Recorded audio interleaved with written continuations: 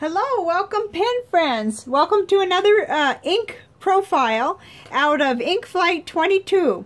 And today we're doing mustard. I want to say it's kind of like a gold ink, but it also falls under golden brown or, you know, that kind of color. So it's pretty interesting. So let's just dive right in. I've got one ready to put in the bath test for us so we can see how this ink is going to react to being in fully submerged in water. And this is the last ink we did. This was actually this one back here, the Namson, the green, and a whole bunch of sort of yellowy color came out. Isn't that interesting? It totally changed, but it did stay readable.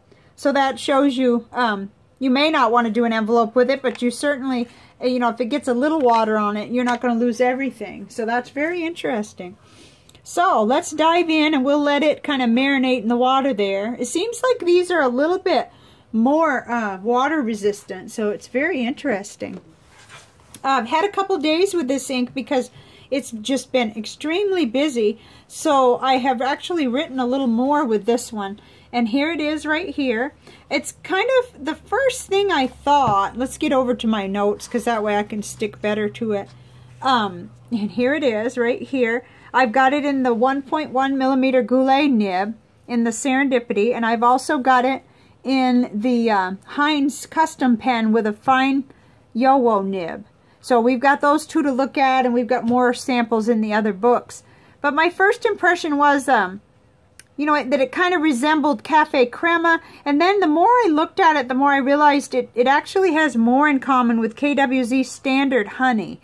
At least in the way I'm perceiving the color, and we'll look at some comparisons in a minute.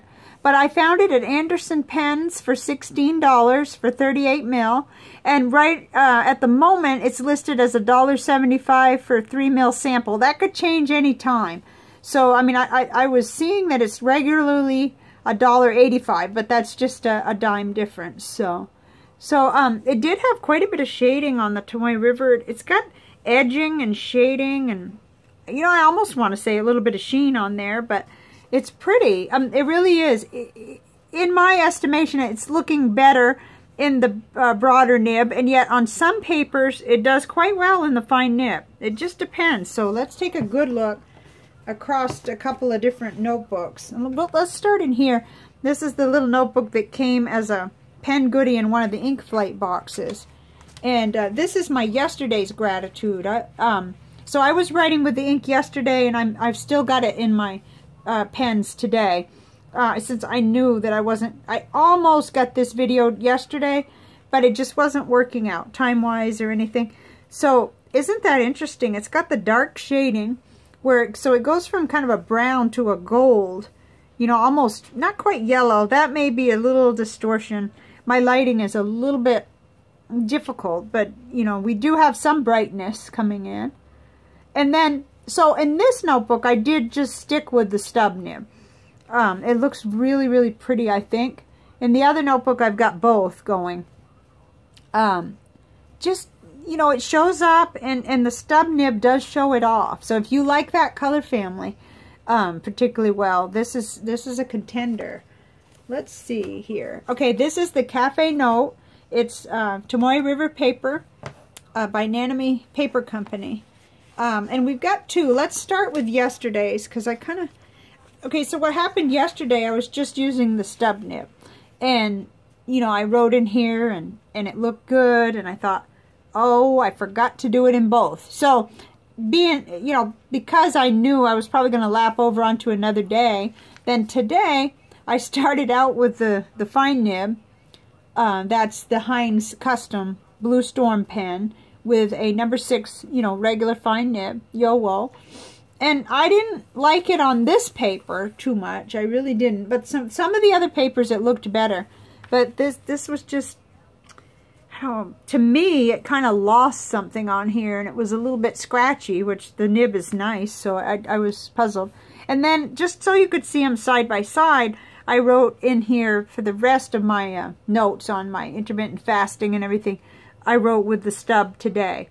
So that kind of gives you a side-by-side comparison. Now, it looks a little different on some of the samples. So let's get right into those. Excuse me. I think with the furnace running, I've just got such a dry sinus. I don't even have the right glasses on. Okay. Tomoe River paper, 52 gram. And there they are down here.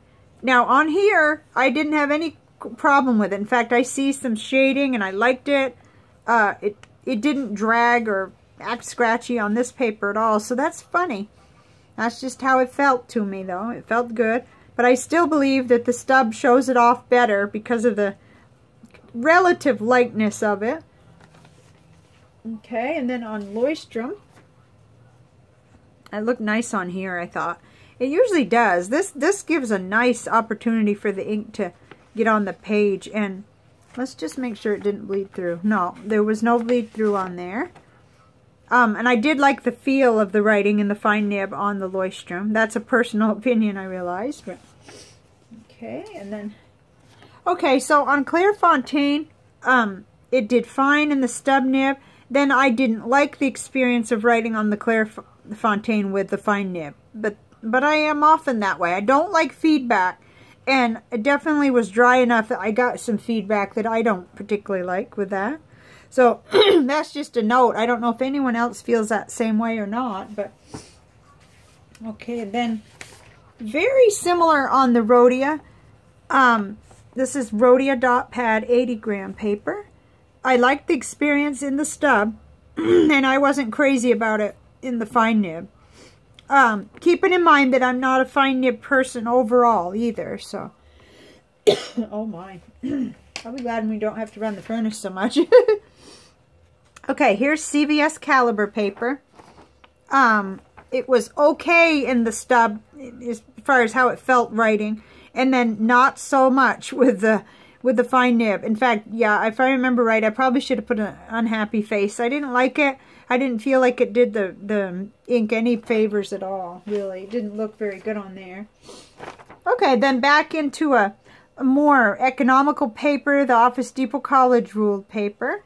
And it's good on there. You know, it tends to flow on this. This is a nice paper. It's slightly toothy, but it is smooth, really, at the same time. So I have a good writing experience with anything on this. The only thing is, from time to time, it'll bleed through, so I normally check. Excuse me. No, there's no bleed through. Let's get a drink of water here while we get our panel. Let's get the color panel. This is a little bit interesting this time. I put it right in the middle because this panel displays everything I have in this color family. So here's our ink of the day right in the middle, and I'm going to get a drink of water. My goodness. Huh, don't know why, but my sinuses are completely dried out with the gas furnace running. So there it is right in the middle. And as you can see, right below it is KWZ Standard Honey. And it's almost like you just take the dial just a little bit, make it darker, a little more saturated, but you're in that same ballpark, I think. And I thought that was really interesting. It kind of goes out of the range of the Cafe Crema, which surprised me. I thought they were going to be real comparable, but it's much more similar to KWZ Honey. And then, of course, it's not the same as the Apache Sunset. That's so much brighter. And up here in the right-hand corner is Papier Plume Caramel. That's another ink that many of us are familiar with. And that seems lighter and in a different sort of a brownish rather than gold. Very, very light brown. But I also liked how it compared to the Whiskey Copper, but that is a shimmer ink, a pearlescent shimmery from Diatramentus. So it's hard to really compare that. If you can see all that shimmer, there really isn't much comparison. So this is not a color family that I have many of. In fact, underneath here was the very bright Blackstone Golden Wattle, which is really a yellow. But I thought I'd just use tape and put it on here so we could, you know, we could really closely look at them side by side. Especially this one. I do feel KWZ Standard Honey compares well to it, but you're just talking about a little darker brown, a little more tone there. Very interesting. And then we'll see what happens when it goes on the visual journal, which was very interesting too. But I think I'll leave it right in the middle. I think it kind of belongs there, really. And those are the closest that I could come. So, let's see. First, let's look at this. Okay, so it's probably going to play out like the other two have. You know, where there's quite a bit left and you can read it, but it certainly isn't very, you know, it's not pretty or anything. It doesn't retain its normal color. Okay, get that water off my hands. Let's look at the visual journal. Now, this wasn't stunning as far as I'm concerned. It was rather, you know, we've seen some pretty dramatic ones. So this was just, I don't want to say boring, but not much emerged except for that lighter yellow color that came out from the original color. Let's see. Let me get that off of there and see. We can see. So it did, you know, it lightened up some. And then in places it has its shading and the darkness. And then over here I guess I used quite a bit less ink. It started here and just sort of circulated. Probably was 2 little drops. You know, in terms of like totally personal conclusion, this definitely, when I'm done with the sample, I don't need to see any more of this because I just like brighter and darker inks, that's all.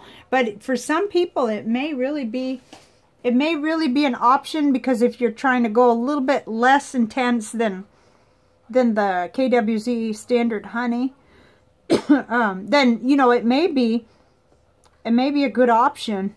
And of course you got a pretty good look at how it looked in that stub nib, which showed it off pretty good. So let's talk about what's next. Let me get the panel. Okay, so we're moving right along and we're going to go next to this ink here, Gogung. Oh, yeah, okay. I wanted to just read what that said from Ink Journal, because they have really interesting things to say in there, and then we'll close out, I think. But sometimes you learn a lot just by reading that little... Okay, here it is. It says, Gogung is a deep earthy brown that is also inspired by Seoul City. Okay, so these inks come from Korea. And I thought it was really neat how, yes, it does look brown, but look at the purple coming out.